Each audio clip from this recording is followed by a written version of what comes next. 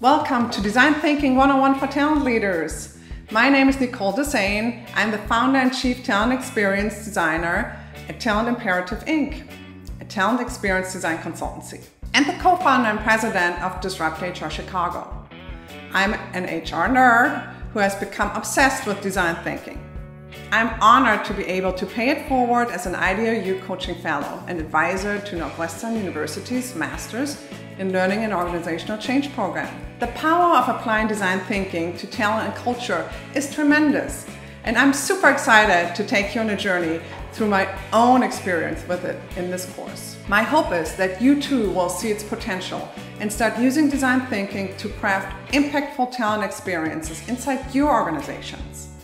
In this immersive crash course, HR and talent leaders will build creative confidence and learn how to apply design thinking to craft more human-centered workplaces. I will walk you through the design thinking method step by step and teach you simple tools and techniques that you can apply in your workplace tomorrow. Here are some of the things you will learn: what design thinking is and why it matters to talent leaders, why and how to infuse empathy into your talent program design, how to turn a workplace problem into an opportunity by asking, how might we?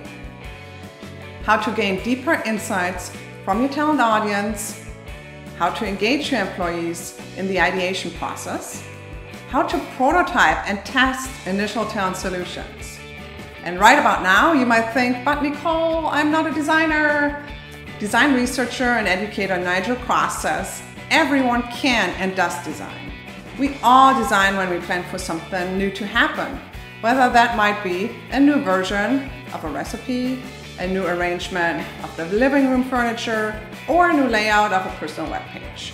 So design thinking is something inherent within human cognition. It is a key part of what makes us human.